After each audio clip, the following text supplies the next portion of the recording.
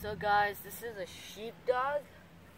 Seriously cute, see, look at its eyes. And so I found this guy on a farm, and there's supposed to be sheep here usually, but they're not really here right now.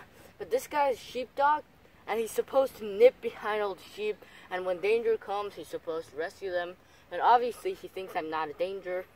And when I came, I actually thought he was sleeping, and he came right up and he put his head against the railing, and he literally told me to pet him in places that he wanted me to, right? See, he's closing his eyes. It's beautiful anyway. See, he's closing his eyes. He likes me a lot. And when I went away, she looked so sad. Oh, you want to be petted there? Want to be petted there?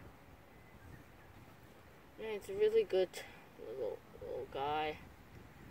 Nice little guy. And he's really cute.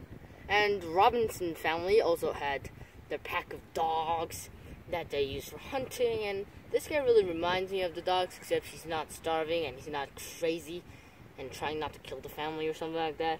And I love this dog, but, you know, some moms are paranoid about four-legged beings, so I can't say anything about that, but nice dog, nice sheepdog. Reminds me of a book. Swiss Family Robinson. Great video. Bye, guys.